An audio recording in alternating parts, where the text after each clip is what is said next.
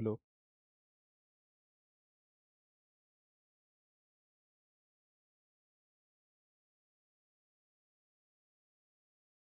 So let's start with the early clinical exposure topic.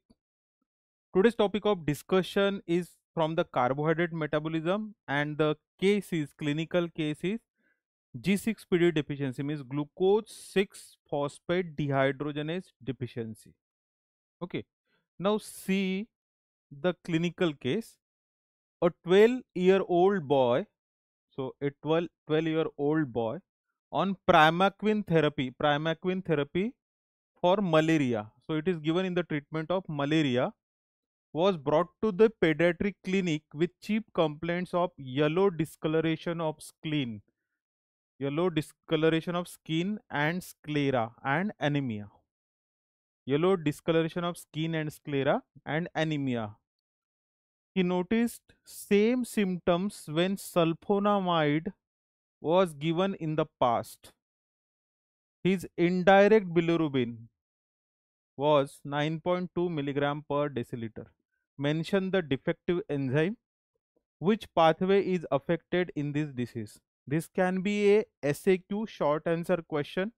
It can be a LAQ, long answer essay type question when it is connected with the metabolic pathway. So it is a pathway. Which pathway is affected here in this disease? This is a case of glucose 6 phosphate dehydrogenase deficiency.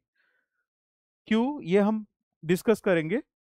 Now HMP shunt, hexose monophosphate shunt, is the important pathway. It is an alternative pathway for oxidation of glucose into CO2. That's why this pathway is known as shunt pathway. HMP pathway is known as shunt pathway. This G6PD deficiency, it is X-linked recessive disorder, mostly affect the males. Females are carrier.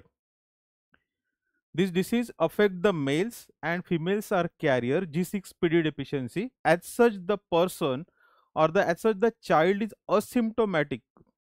But when he is exposed to certain medications, certain oxidant drugs, for example, primaquine, sulfonamide, acetanilide, dapsone, which is given in the treatment of leprosy, then nitrofurantine, these drugs, oxidant drug, when he is exposed to oxidant drug, the symptoms will develop because of generation of reactive oxygen species or because of generation of free radicals in this patient, which having the deficiency of G6PD, this enzyme, they develop the symptoms in the form of jaundice, in the form of anemia. So this is known as drug induced hemolytic anemia. So mention the defective enzyme here. It is glucose 6 phosphate dehydrogenase enzyme, which is defective. G6PD deficiency, glucose 6 phosphate dehydrogenase deficiency. Which pathway is affected in this disease? In this disease, the HMP shunt, hexose monophosphate shunt. Why it is known as shunt? Because it is alternative pathway for oxidation of glucose into CO2. That's why it is known as shunt pathway. Hexose monophosphate. Why it is known as monophosphate pathway? Because there is generation of monophosphate compound. As in glycolysis, there is generation of bisphosphate. In this pathway, there is formation of monophosphate. That's why it is known as hexose monophosphate shunt. It is also known as pentose phosphate pathway. There is generation of pentoses in the non-oxidative phase of HMP shunt. There is generation of pentoses. That's why it is also known as pentose phosphate pathway or phosphogluconate pathway, because phosphogluconate is an intermediate in this cycle. That's why it is known as phosphogluconate pathway. Alternative pathway for oxidation of glucose into CO2. That's why it is known as shunt pathway. Okay, so G6PD deficiency. Why the symptoms develop? Why symptoms develop after this therapy? Primaquine, sulfonamide, dapsone, acetanilide, then nitrofurantine, or after the consumption of phavabins, it causes the symptoms. There is development of symptoms in the asymptomatic individual which is suffered from the G6PD deficiency, X-linked recessive disorder. Now, in this disorder, see this second question also. Hemolytic anemia when susceptible individuals are exposed to oxidative stress. Hemolytic anemia when susceptible individuals are exposed to oxidative stress like infection or drugs like primaquine or sulfonamide is seen in which of the following defect? Which of the following defect? Here glucose 6 phosphate dehydrogenase. This is answer here. Glucose 6 phosphatase deficiency causes von Gog's disease. Galactose 1 phosphate uridyl transferase deficiency causes classical galactosemia. Aldolase B defect causes hereditary fructose intolerance. So here answer is glucose 6 phosphate dehydrogenase deficiency. Now see the pathway. This pathway, it is known as hexose monophosphate shunt, pentose phosphate pathway, monophosphate pathway, hexose monophosphate pathway, pentose phosphate pathway. This is known as shunt pathway. There is generation of pentoses. What is the importance of HMP shunt? There are two important products they are produced in the HMP shunt. One is the pentose sugar, that is ribose, and second one is the NADPH. So this is very important Viva question. What are the products of HMP shunt? So here NADPH and the ribose pentoses which is generated in the non-oxidative phase of HMP shunt. This is oxidative phase of HMP shunt where generation of NADPH occurs. There are total 4 reactions where NADPH generation occurs, and NADPH is required for reductive biosynthesis, means cholesterol biosynthesis, steroid synthesis. For this synthesis, fatty acid synthesis, for the reductase reaction mainly it is required, NADPH is required. Okay, so it is provided by the oxidative phase of HMP shunt. Near about 60% of NADPH it is provided by the oxidative phase of the hexose monophosphate shunt.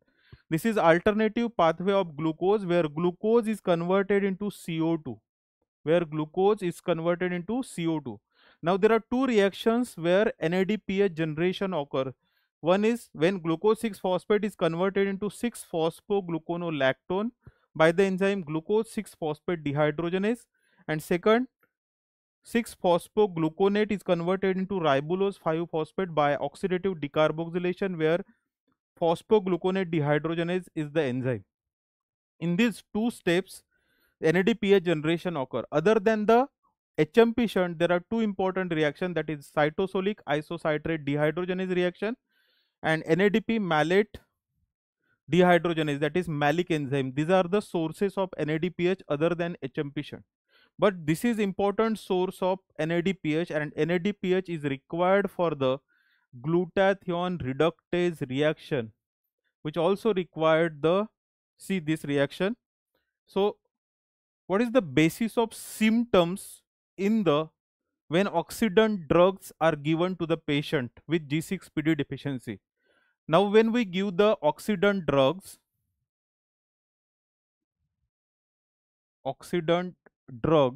or infections, in cases of infections where reactive oxygen species are generated or free radicals are generated.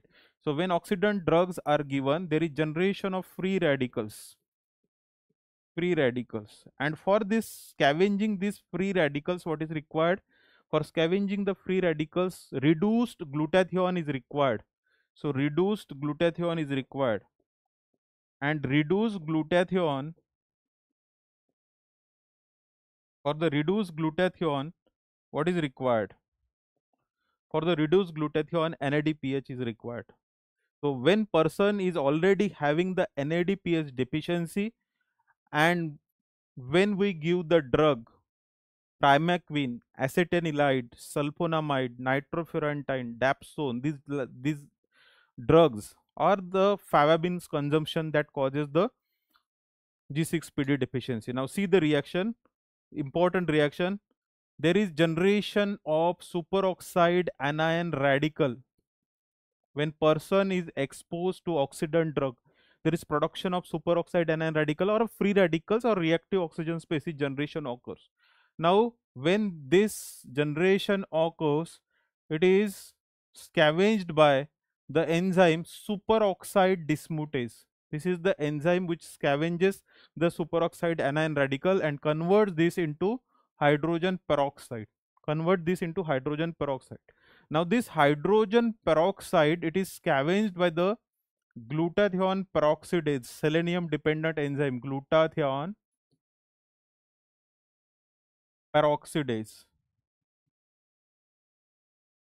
selenium dependent enzyme which converts this H2O2 into water molecule. And for this reaction, reduced glutathione is required. So, reduced glutathione is required.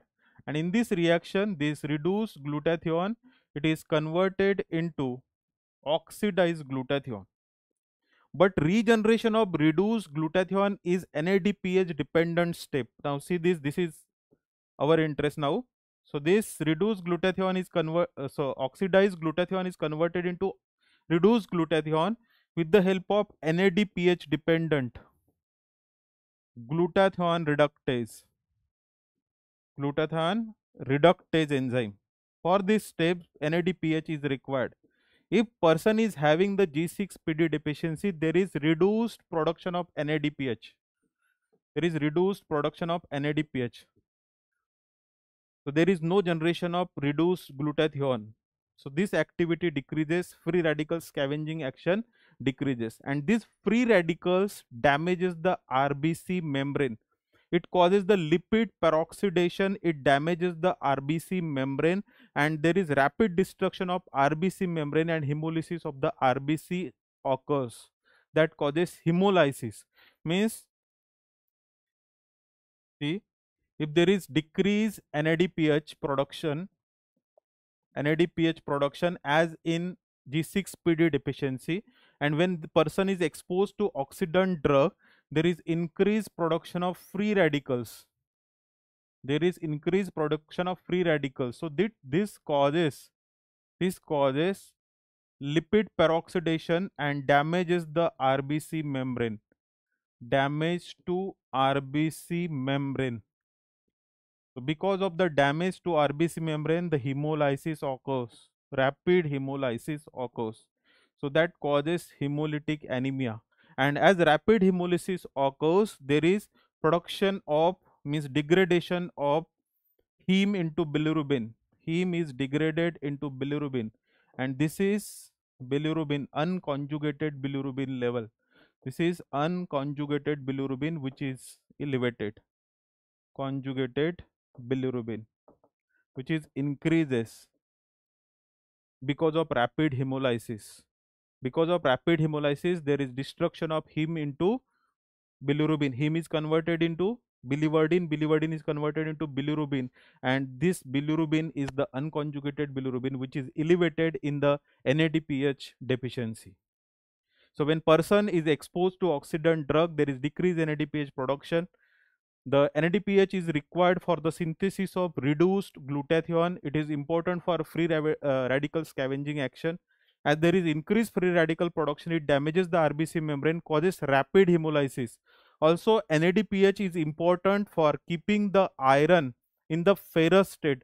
So it prevents the formation of methemoglobin. Methemoglobin formation, it is prevented by the NADPH. If there is decreased production of NADPH, it favors the formation of methemoglobin. Then again damage to the RBC occurs.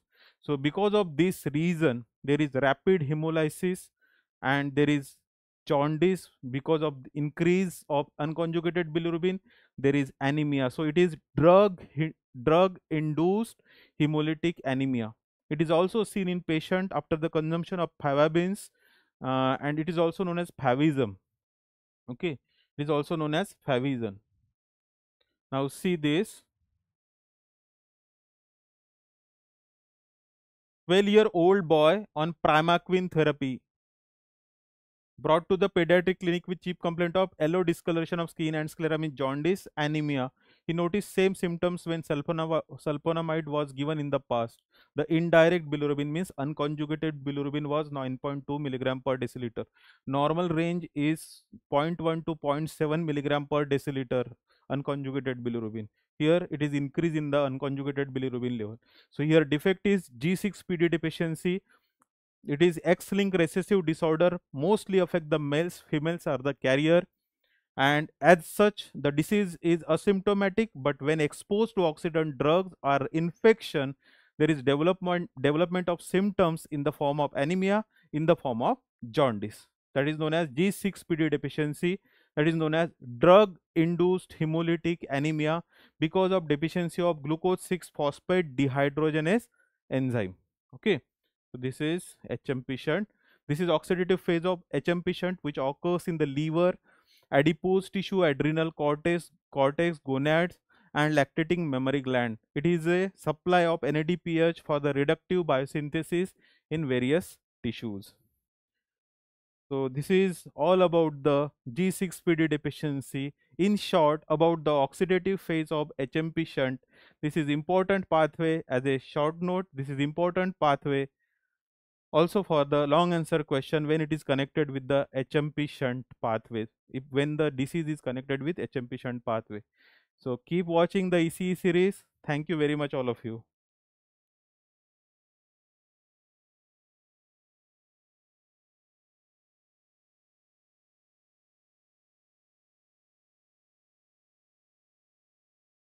Thank you, all of you.